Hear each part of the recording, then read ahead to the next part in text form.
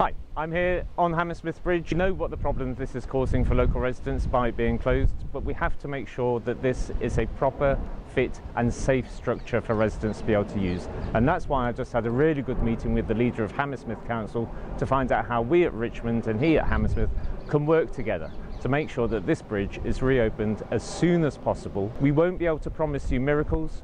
What we want to be able to make sure is that you're fully informed about why the bridge is closed and what we're doing together with Hammersmith and TfL to make sure that it can reopen as soon as is possible. We aren't going to make any promises about when it will happen.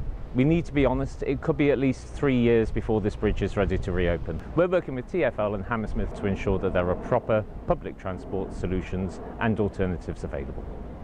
I know that Hammersmith Bridge being closed is a real pain for lots of residents. It's causing massive inconvenience for you, but I'd just like to say thank you for your patience and consideration and cooperation in helping us to ensure that we get this bridge reopened as soon as we possibly can and make it a bridge fit for the 21st and 22nd centuries.